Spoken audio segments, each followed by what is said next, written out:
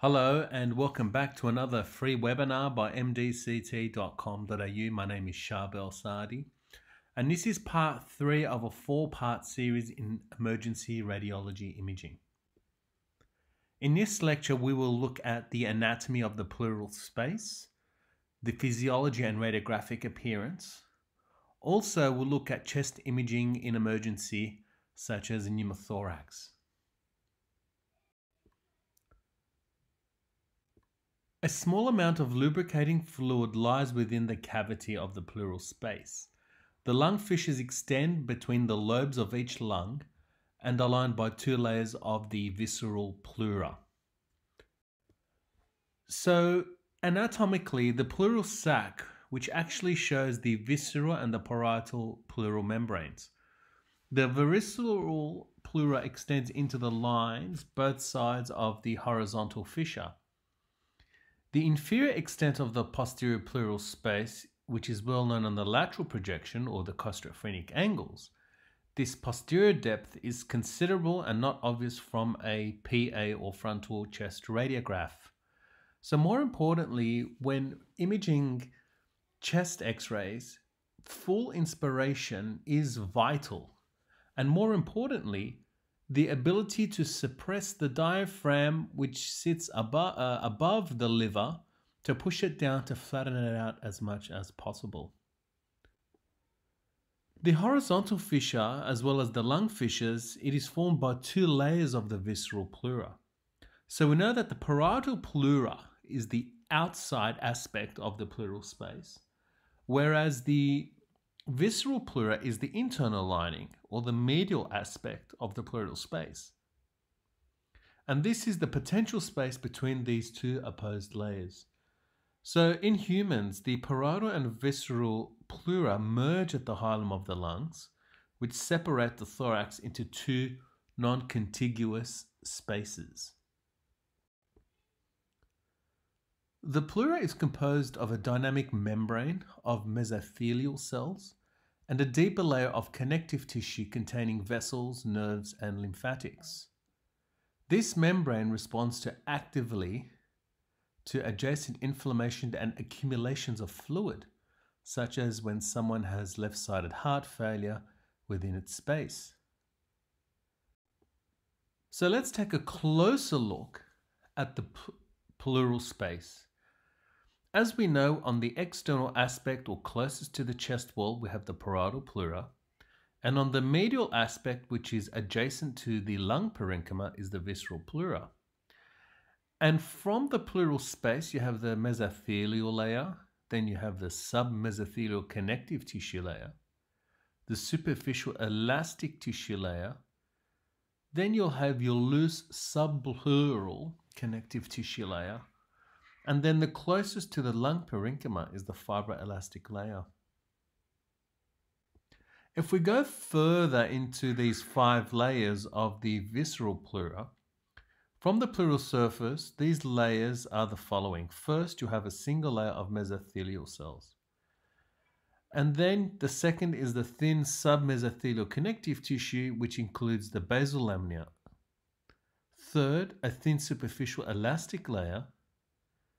Fourth, you have a loose connective tissue layer which contains capillaries, fat cells, valves, nerves, and lymphatic valves. Then on the 5th level or layer, you have your deep fibroelastic layer, and then you will have your alveoli.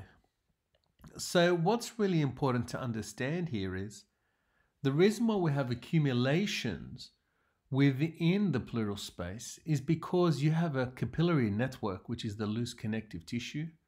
You also have pleuritic chest pain, which comes from the nervous system. So let's look at the physiology of how it actually works now. What happens with the fluid as it passes in and out? As you can see in this diagram, you have hydrostatic pressures which are higher on the parietal pleura than on the visceral pleura. And the oncotic pressures are equivalent. Therefore, pleural fluid is primarily produced from the parietal pleura. The lymphatic vessels on the parietal pleura are responsible for the majority of pleural fluid reabsorption. So let's just take a closer look. If we look at the parietal space versus the visceral space, you have your hydrostatic pressure, which is at 30 centimeters of water. And then you have your hydrostatic pressure on the visceral side, which is 29. So there is a difference of about 5 centimeters of water, meaning that the parietal space or the parietal actually pushes more fluid from the parietal area. If we start to look at the oncotic pressure, it is equal between the visceral and parietal layer. Therefore, the net driving force is greater on the parietal fluid.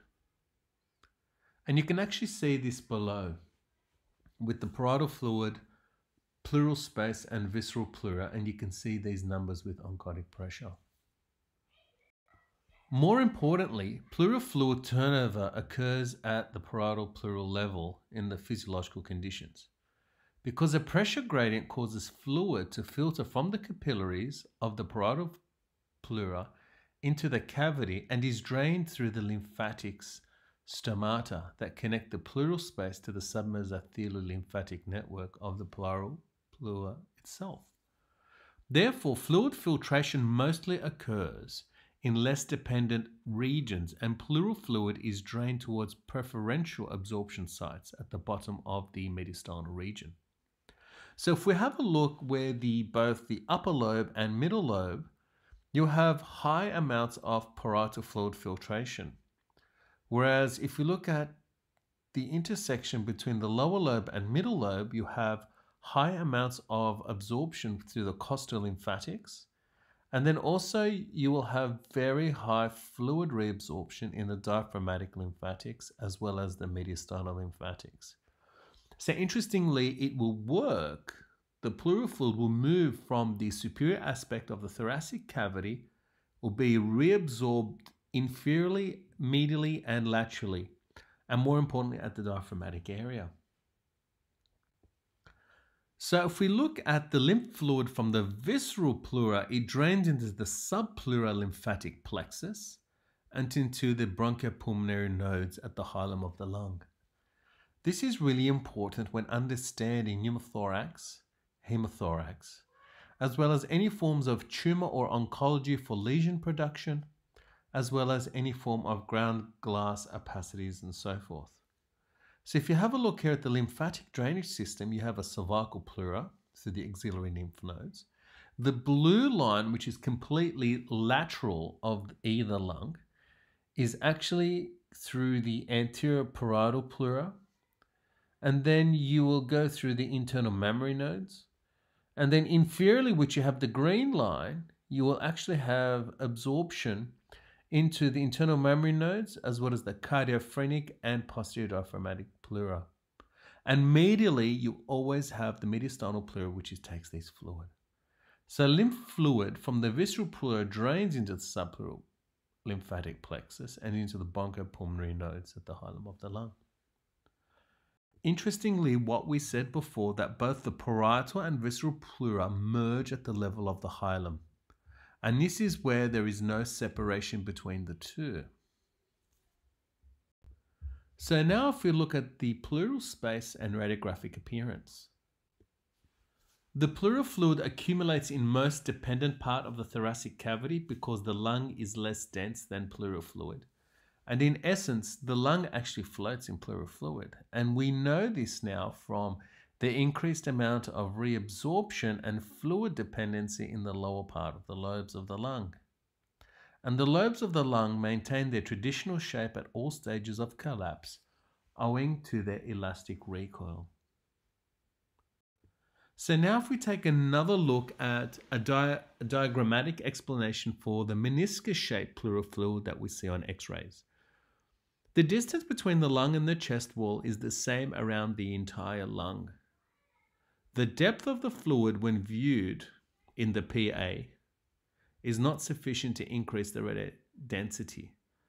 More laterally, However, the X-ray beam passes through more of the pleural fluid so that an increase in density is radiologically evident. And this is more important when you come to do a lateral chest X-ray versus a PA. Now let's have a look at how this actually occurs. If my patient is completely upright, on the PA view in the lower costal margins in both costophrenic and cardiophrenic, on the PA, they look relatively normal because we have obscured density because of both the liver and also the stomach and spleen contents. However, on the lateral radiograph, you actually see that there is a pleural effusion. And inferiorly, we have actually cut off the costophrenic angle. So here you can actually determine that the side at which you have a pleural effusion, whether it's the right lung, it should be right side down. If the pleural fluid then redistributes to the dependent areas, then it is free flowing. However, if you look at the image to your right, and you had a loculated pleural effusion and it did not move, then definitely you know it's loculated.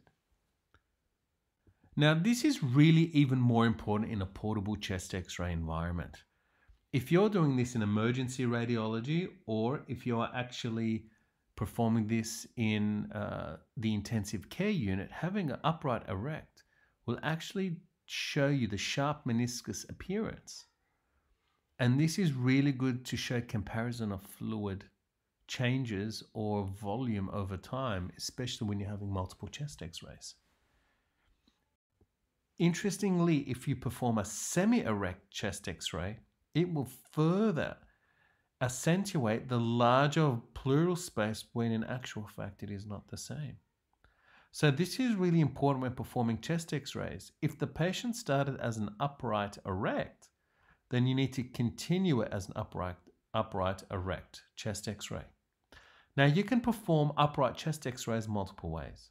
If a patient is quite large and has a large abdominal circumference, you can tilt the bed forward by dropping the feet of the bed down, where this allows you to have the chest completely perpendicular to the floor and completely upright.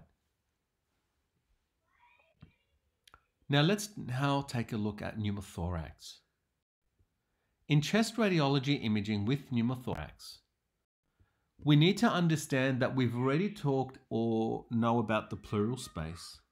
We know the difference between the parietal and the visceral layer of the pleura. We also already know that there is a chamber which has fluid in it the whole time. Now, when you have a pneumothorax, what happens then is you actually have a rupture of the lung parenchyma. So let's just take a look at how this occurs. So let's think about a wine glass with a balloon inside. If you have a ruptured balloon, air is still coming into the balloon, it's maintaining the size of the balloon, but air is escaping into that space. It starts to compress the lung and the pleural space begins to fill with air. And this is because you have a rupture of the visceral layer of the pleura. So when you're looking at the different types of pneumothorax, okay, it is a complete rupture of the parenchyma, as you can see here with the red arrow, and the actual visceral pleura has been ruptured and not the parietal pleura. And so this is where we term this a closed pneumothorax.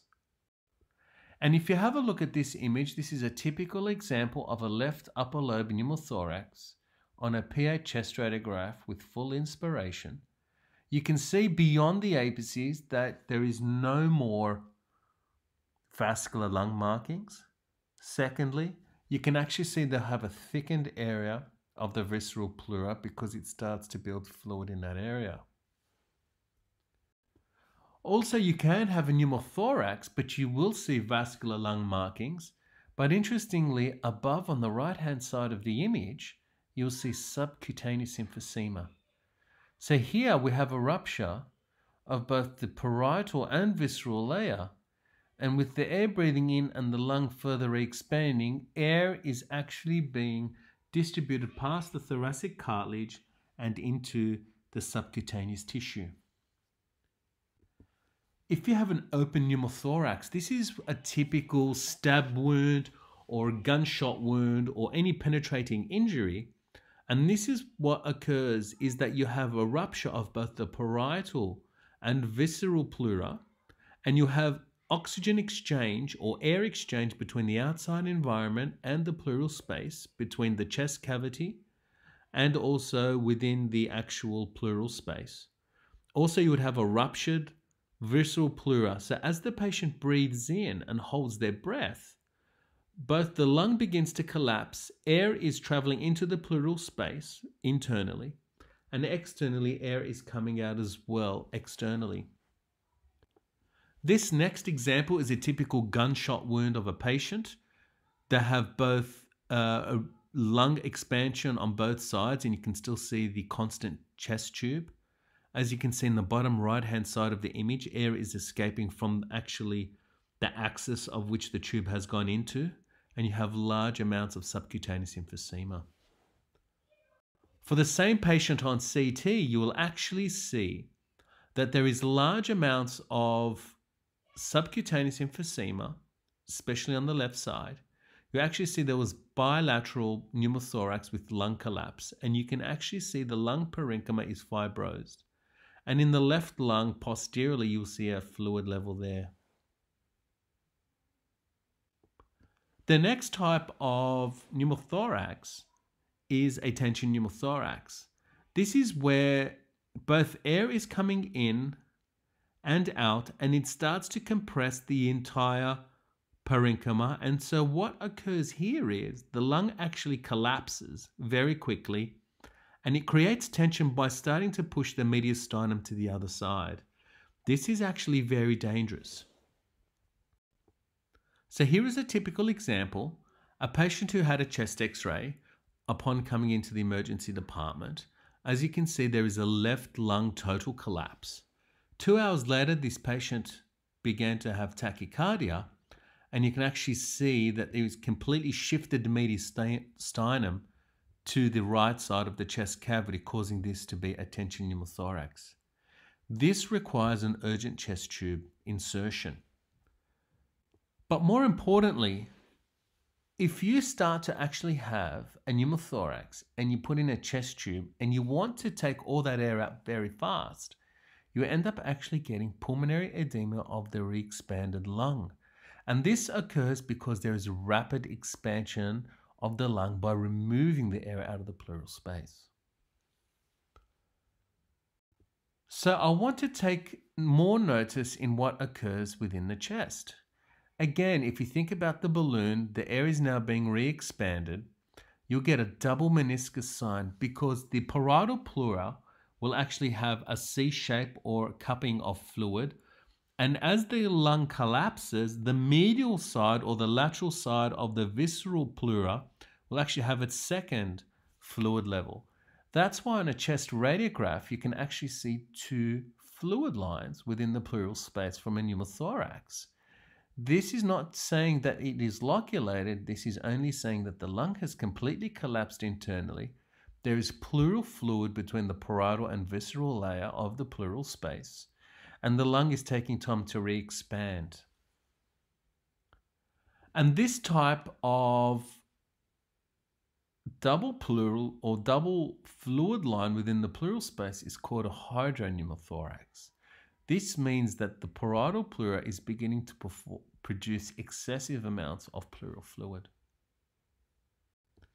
If we look at this example here, this is a typical radiograph of a trauma patient where he has a single fluid line with a large chest patient, and the patient was erect. But more importantly, you actually see the fluid tracking up into the pleural space. So this is further exaggerating the amount of fluid in here. Ideally, with this type of patient, you would insert a pigtail catheter, which has a high surface area to volume ratio to absorb that pleural fluid that's coming out of the lung.